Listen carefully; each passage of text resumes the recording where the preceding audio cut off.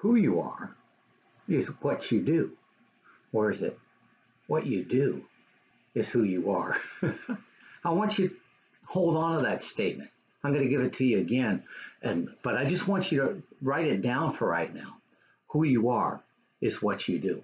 That statement came to me. I was at a chaplain's retreat, which was retreat. You usually go overnight someplace, and well, it was a retreat. It was a 4-hour retreat that we, the chaplains at the hospital, got together. And Kent is our boss, and he pulled us together, and it really was a great 4 hours together. I really enjoy it when I connect with the other chaplains. I'm the per diem chaplain. I'm the one on call, really usually it's just 1 week in a month. I'm on call at the hospital. And the others are either they're full times or part time. And actually, we have hospice chaplains there too. And it was a great time. Enjoyed being with the guys. Enjoyed connecting with them. Well, Kent gave us this phrase, and it got me to thinking a lot about it. Who we are is what we do. Who we are is what we do. So, and I got to think, well, wow, what does that mean to me? For example, maybe some people, what they want to be in life is they want to be wealthy, and so who they are, they want to be. That's what they're going to be doing to get more wealth, or they like stuff and want to get more stuff. And I got to thinking, who am I? So, who am I?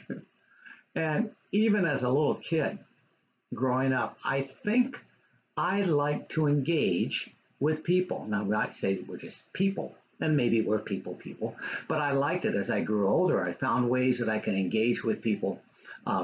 Well, being a storyteller, got a story I'm working on now for you, but that's not the time. Or maybe I can engage with people. Well, maybe by preaching. I guess so. You know what's interesting? How I engage with people today? Yeah, I got to tell you. Some of you know. I'm a wave walker.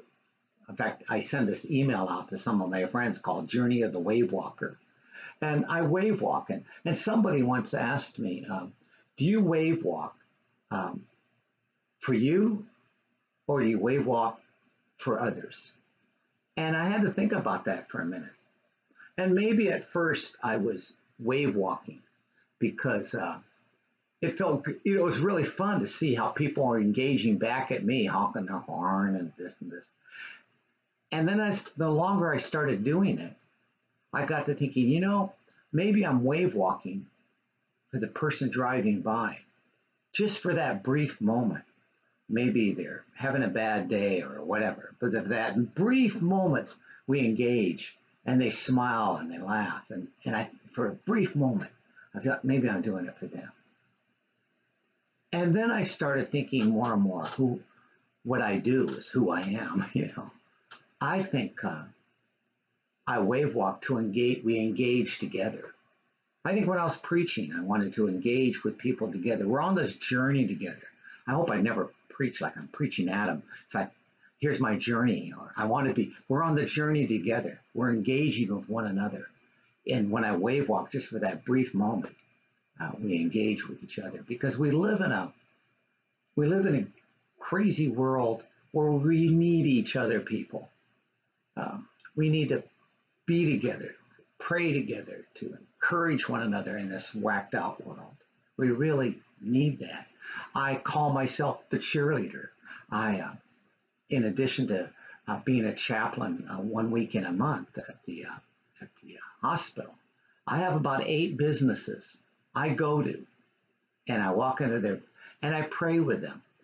Sometimes they're busy, and I know they're busy. I might walk into these places, they're all downtown, and sometimes they're busy, and I know it. I'll just say, hey, praying for you, and they thank you.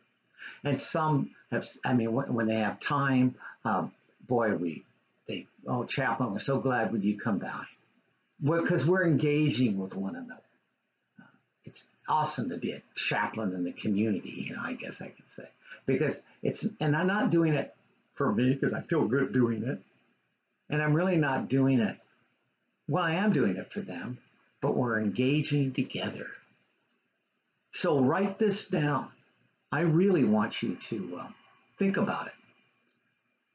Who you are is what you do, or what you do is who you are.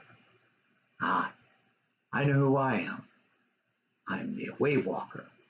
I'm the chaplain. I'm the cheerleader. I want to engage with you together so we can walk together on this crazy world. We engage with one another and we invite Jesus to engage with us. Who you are is what you do. What's that mean for you?